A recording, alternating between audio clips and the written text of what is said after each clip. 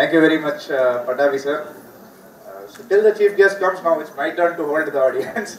So first of all, before I begin, it's a very special occasion for me because all the three speakers who spoke before me just now are all my teachers. So both Vas sir and Padmanabhan sir taught me soft skills in what was GMCS. Patavi Ram sir was my teacher in this very same auditorium actually. I used to attend his classes here, and thanks to them only I am a chartered accountant today, and I am a cost accountant or whatever I have studied is only because of teachers that have preceded me. So it's a privilege to address this gathering along with them. So we can open the PPTs. So my topic today is tips to sure success in the examinations. So really speaking, before I start, I want to know how many people here are inter students about to write inter exam. How many are final? How many foundation? Still many people not raised your hands. That means you are here for dinner, I think. So, really speaking, slide change. So, of course, I am sure before you joined this course, many different explanations you would have had. What is CMA? Come again course, sir. You know, this is how many people feel. When you will pass, sir. So I started studying when I was 17 years old. What you are doing? Sir, still inter I am writing, sir. So this sort of feeling is there. Different emotions, you know. There's this very funny video that I saw. Play. I don't know how many of you have seen this meme.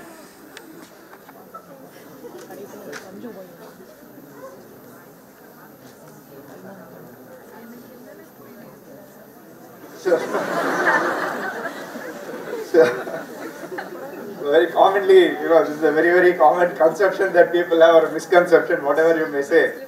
You know, this is what they think of CMA students. But what if I say, right now, let us assume you are in the position where you don't know what are the subjects also for your exam. I don't know what subjects are there.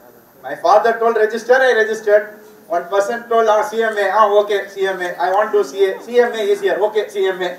So many people done that, but December you have the examination coming up. What if I say, today from the end of this session that we have, up to December, for a person who doesn't even know the subjects, you can get a rank. How many of you say it's possible?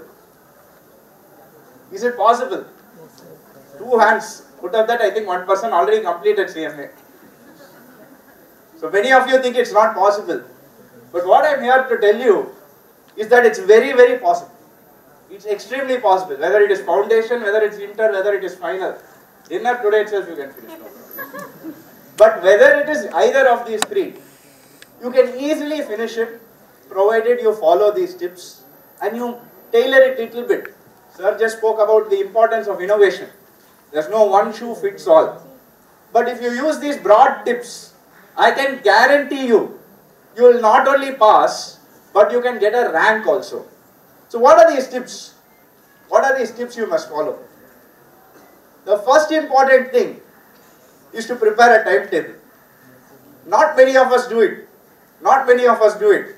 But the first thing you must do is prepare a timetable to understand where are you today, where you need to go, and you have a cut-off date. So I think if it's the inter and final exams, your exams start on 10th, am I right? 10th of December. That also so many people don't know. 10th of December your examination starts. So you know what is your end date. So till 10th of December you have time to prepare starting today. Let us assume nothing you have done so far. So starting today, you have time up to 10th of December. Can I plan and finish? So the first thing you must do is to put a timetable. So how many of you saw Jailer? So many hands. How many of you put timetable before you saw Jailer? Because if you are not put a timetable, you should watch only the trailer. You will not have time to watch Jailer. So honestly speaking, it's not that you won't have time to prepare for your exams, you will not have time to enjoy. But you must put a timetable to ensure that you have a track of your actions. Now since the chief guest has not yet come, I'm going to give you an example. I literally prepared this today. It took me 15 minutes time. It took me just 15 minutes time to do what I'm going to show you now. And that's all the time that you need to prepare a timetable. But that 15 minutes that you are going to spend preparing this timetable, or even if you spend 45 minutes or 1 hour, whatever time you are spending on that timetable is your investment. Because that is going to give you a guide as to how you are going to clear the exams. So what are you going to do? Let's take a practical example. Since anyway, I have maximum number of students here are inter students. I have taken the inter subjects. So these are the new syllabus subjects. You modify it. If you want to put old, you put. You want to put final, you put. You want to put foundation, you put. But these are your list of subjects. And these are your dates. 10th December up to 17th of December you have your exam. Back to back. Every single day you have exams. So that means, if I am going to prepare for my next exam, after finishing one exam, I have less than 1 day time. I have to come back from the exam center. Then I have to rest because I will be a little tired. Then after that I have to wake up. I have to again gear my mind for the next subject. Prepare, go, write the exam. Do this repeatedly for 7 days. So really speaking, if like BCom students or even law students, I must say, you can literally go and write the exam after studying one night before. Macham padishtiya, night padishanda. Like that. That approach you can have for your general UG exams. For professional examinations, I am afraid that is not possible. Which means, with this timetable or with this examination schedule that you have, let us prepare a timetable now. Now, everyone has a strong subject or weak subject. Yes? So let us assume my weak subject was costing. Sorry sir, you took my classes. So we left like an intermission of jailer. We took a break in between the session. Now we can get back. Now, I just want some feedback. Now I have a few tips, 5 or 6 tips are there. Should I finish the tips or should I do the how to prepare the timetable first? You can get a, how many saying I should do the timetable? Can you shout yes? Yes. Yes. Yes. How many saying no? I'm scared to say no. But okay, we'll continue the timetable because obviously it's a very, very important thing. And when I wrapped up, I was apologizing to Patabi sir because he was my costing teacher during inter. So that was my hardest subject. Costing was my hardest subject. And like that, all of you will have some difficult subject. And you have to learn to plan for it. So now when you're planning for a timetable, you have to keep a couple of things in mind. Some of you may be working, you have the practical training. Some of you may not have the practical training. Before that itself, you're writing the exams. Whatever it may be, you have to plan for it.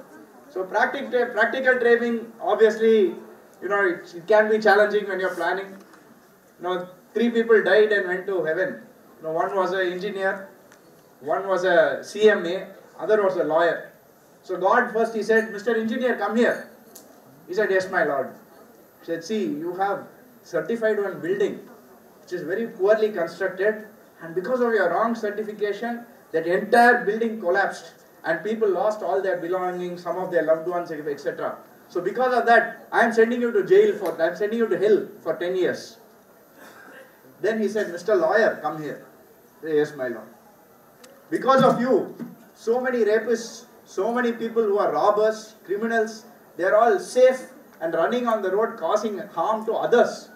So because of this, you have caused irreparable damage to the society. And because of that, I am sending you to hell for 10 years. He said, my Lord, why? Then finally he said, Mr. CMA, come here. Mr. CMA, you are certified the management audit report of this company very poorly, and it's a fraudulent company. And because of your wrong certification, people have lost their entire funds, their lifelong savings have all gone to dust because of your poor certification. Because they trusted you and they believed you. And I am sending you to hell for 8.5 years.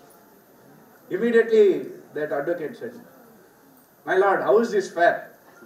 For him 10 years, for me 10 years, but for this fellow only 8.5 years. He said, you are forgetting something. Now CMA students have 15-month practical training that they have to complete. So, it's a lighter note, but practical training has a lot of benefits, but it has certain challenges also, especially when it comes to your examination. So when it comes to your examinations, we have to prepare 2 schedules. One is a weekly schedule and one is a daily schedule. Now first thing you must know, I told you you have a cutoff, 10th of December, your exams start. So if you start studying from today, you have exactly 118 days. So already some people they are leaving, I think. Once I said that 118 days I'll go study, but you wait for 2 minutes. So 118 days means 17 weeks you have. Exactly 17 weeks time. So this 17 weeks, I broadly split it up into what I think I would prepare if I was in your shoes. So I first start with my weak subject, because then only I can gauge how I can do better, whether I should skip that group at all, write only one group because you will not clear definitely. That sort of decisions will be taken at this point of time.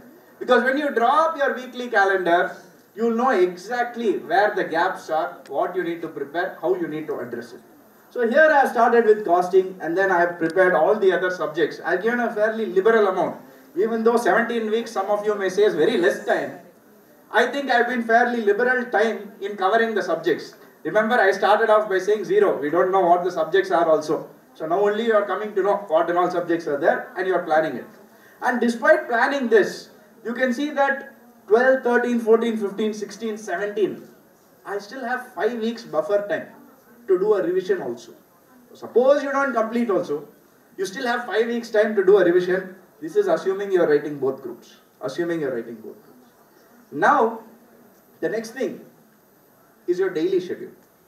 Now your daily schedule is very important, because you have to put down, please note, you have to put down what is your plan for the day. Now you may say, how can I put the plan? My day is so unpredictable.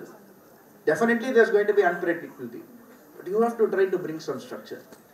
Now if you take, you are a person who has practical training, which means you are going to your office, you are getting yelled at your office. Sometimes you will say, I went late to the class, my teacher is yelling at me. I went late to the office, my boss is yelling at me. I went late to the house to have dinner, my mother is yelling at me. Everywhere I am getting yelled at. You have to factor all that in. So when you are preparing your timetable, you must ensure that you are doing this. Now here for an example, 6 a.m. to 8 a.m. study time. Okay, 6 a.m. little early. I have not got up 6 a.m. unless flight is there in a very long time. But otherwise, 6 a.m. to 8 a.m. to study is a very critical time. Nobody will be up. Your mother will not come and yell at you. Come, help me fold the clothes. All those things you will not have. The prime time you have to figure out. Now, the 6 a.m. to 8 a.m. is an example. For you, it may be some other time. I used to prefer studying at night. So, I used to stay late at night, 1 o'clock, 2 o'clock, and I used to study because I could not wake up in the morning. Each of you have a different style of doing it. So, what you have to do, figure out what are your key study hours. Plan that around the rest of your day. Now, control the controllables. Going to office is not controllable. It's a decision you have to do. If you have to finish the course, you have to finish your practical training. If you have to earn money, you have to do that. So therefore, control what you can control, which is your sleeping time, your waking up time, your time apart from your office time, etc.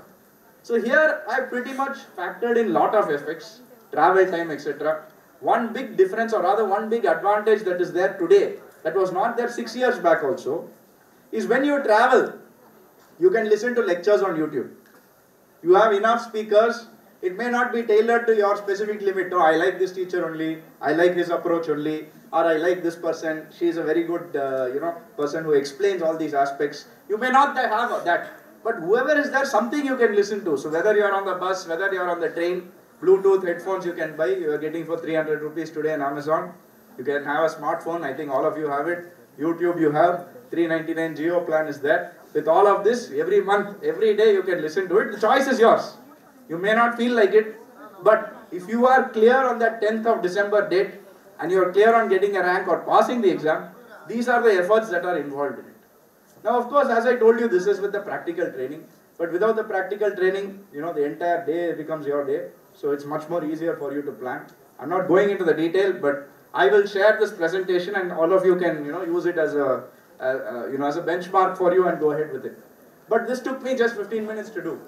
So I am sure all of you will spend that 15 minutes time or whatever little extra time you need to plan your schedule. This is the first step in doing it. And the second step is following it. It's going to be very hard to do it. And that brings me to tip number 2, be consistent. Consistency is the most critical thing in life. You are going to have good days, you are going to have bad days. Some days you are not going to be able to study at all, but you must get into the routine. Do you know who this is? Can you shout out the answer? Messi. Messi. Do you know who Messi is hugging? Does anybody know who Messi is hugging over here?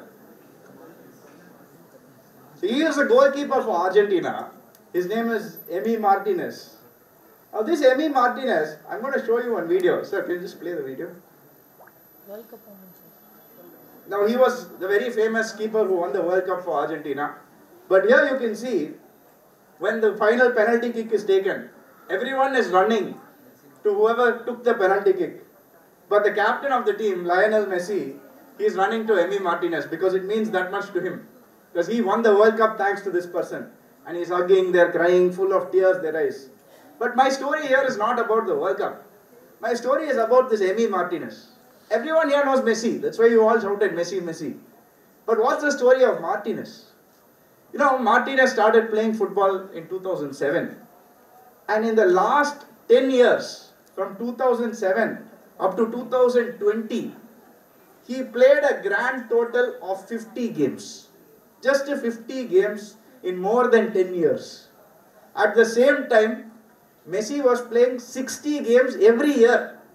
Every season he was playing 60 games. Normal goalkeeper will play 60 to 70 games in every year. But this person, in over 12 years, he played less than 50 games. And in less than 3 years from that time, he's won the World Cup. So obviously everyone was very surprised. Oh, what happened?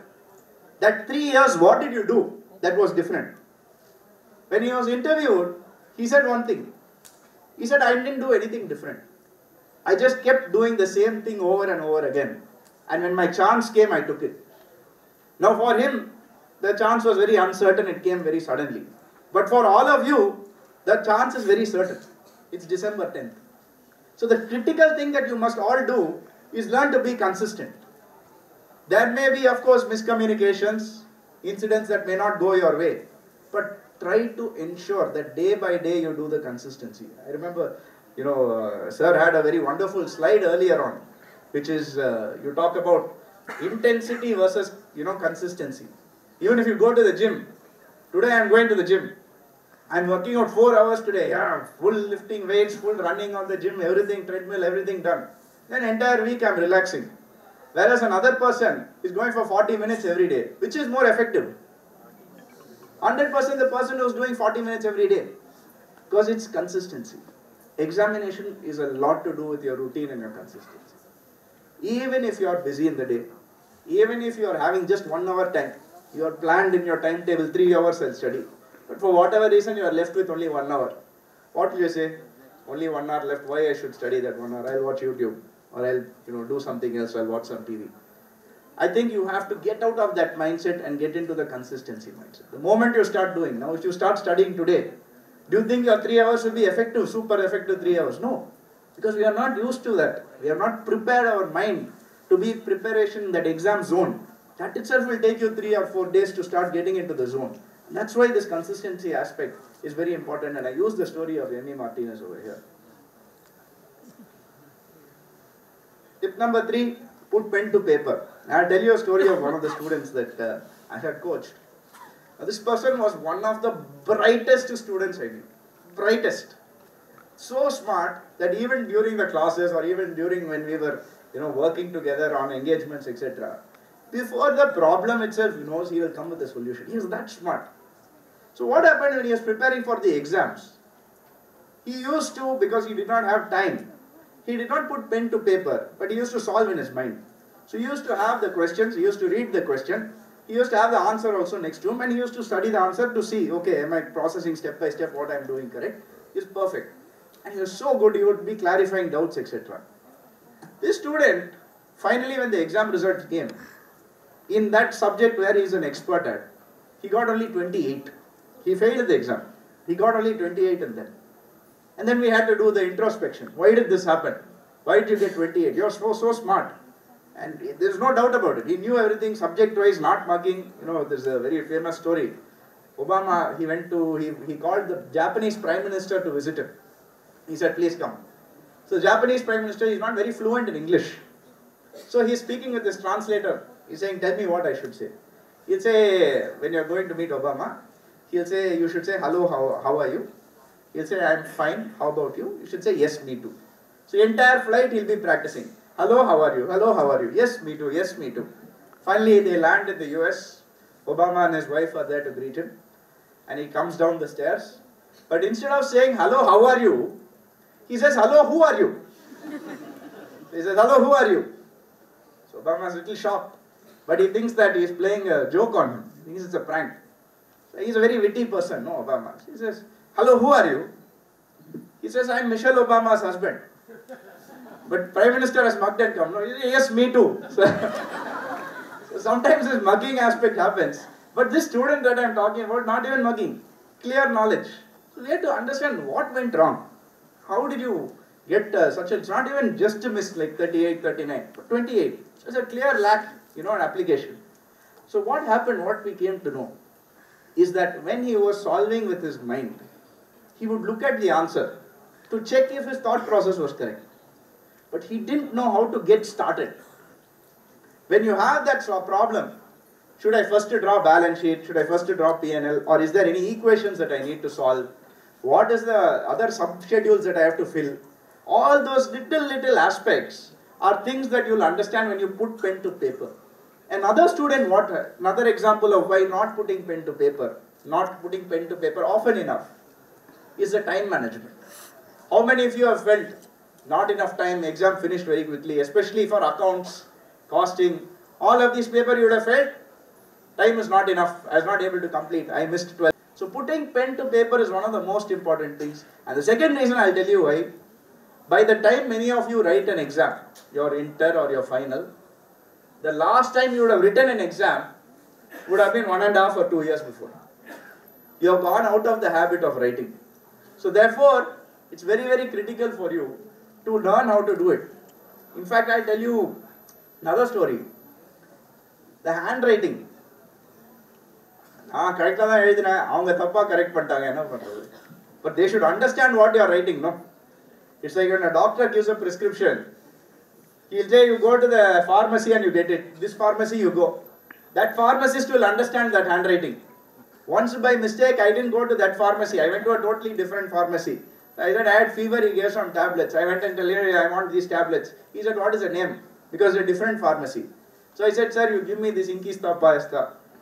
Then it came to know it's a kidney failure tablet.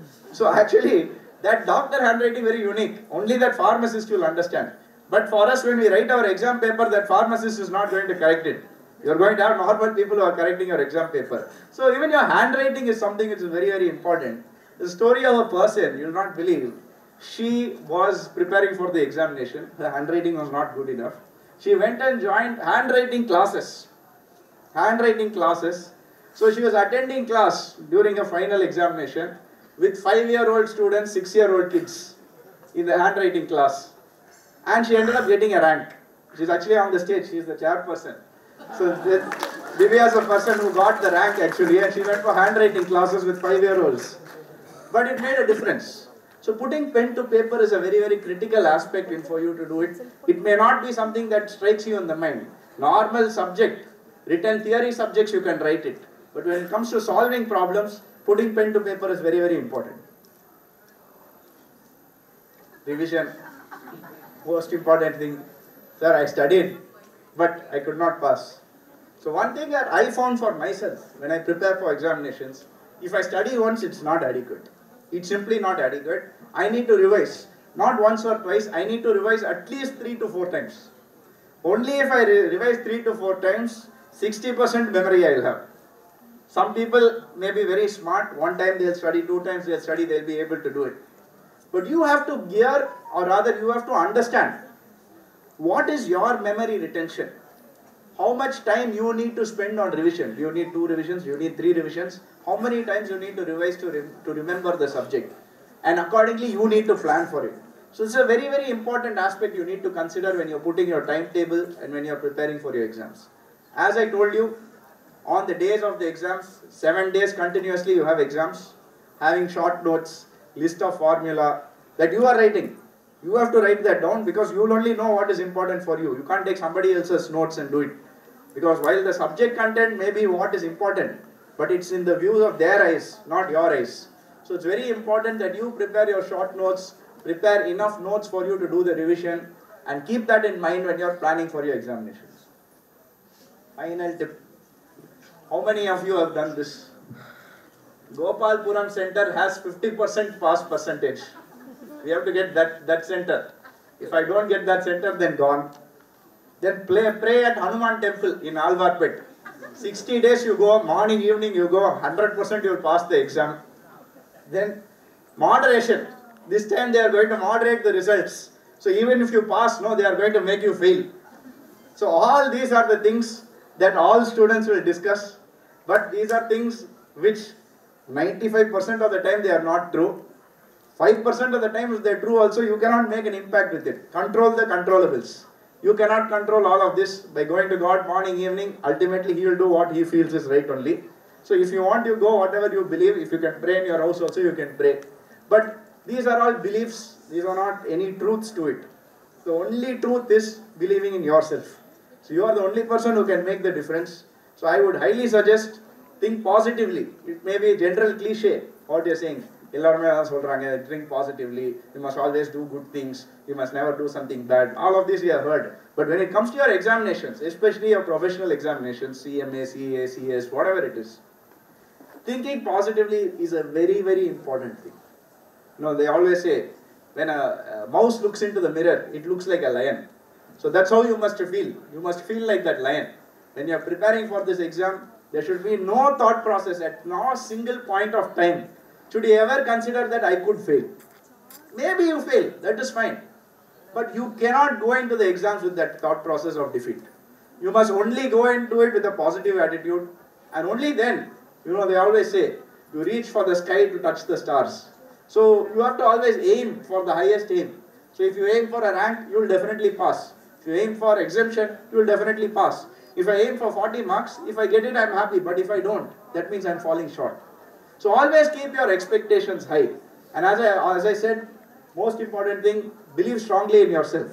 Now, these are only short tips. I'm sure you'll have to modify them accordingly to, you know, how to suit your specific expectations. And without a shred of doubt, I'm sure if you follow all of these tips, you'll all not only clear the exam, you can get a rank. You may think, how in a room of 1,600 people, all of us will get ranks. You may get it, so you must try. So wishing you all the very best, and thank you very much. Over to the audience.